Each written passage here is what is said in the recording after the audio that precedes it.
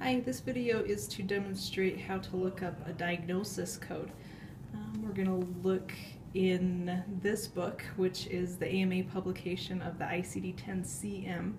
There's a lot of different publishers out there. The AMA seems to be a great one. It's very thick. It's a big, heavy book. Definitely get your exercise looking up codes.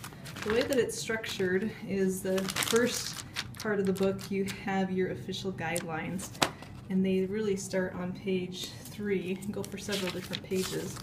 After that we have our index to diseases, which kind of looks like a phone book. It's an alphanumeric listing starting from A to Z of all the different diseases, and you'll notice that it has different codes listed to the diseases. We'll see if we can get this to focus. There it is.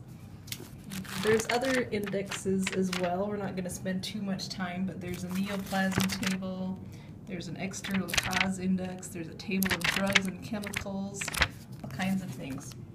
Typically when we're looking up a code, we'll start in the index, and then you verify the code in the tabular list.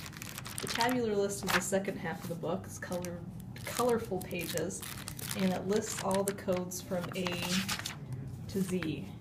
So for demonstration purposes, let's say we have a patient with an appendicitis.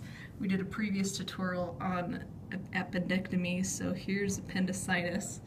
This happens to be listed on page 25. It's in the middle column, and there's lots of different types of appendicitis. You can have it with a perforation, with an abscess, with peritonitis. It can be an acute appendicitis, amoebic, chronic, have lots of different types. We're just going to go with this general word appendicitis, and our code says to look up K37. So, moving to the alphabetic listing, here's I, H, I, J, K. We're going to go to K37. There's my marker. And we'll see that at code K37, which is right here, it's called unspecified appendicitis. That's the ICD-10 code.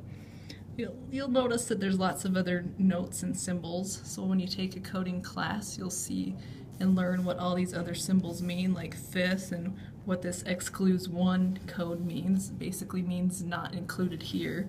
So if you have a patient with K37 and one of these other codes, we can't report those together.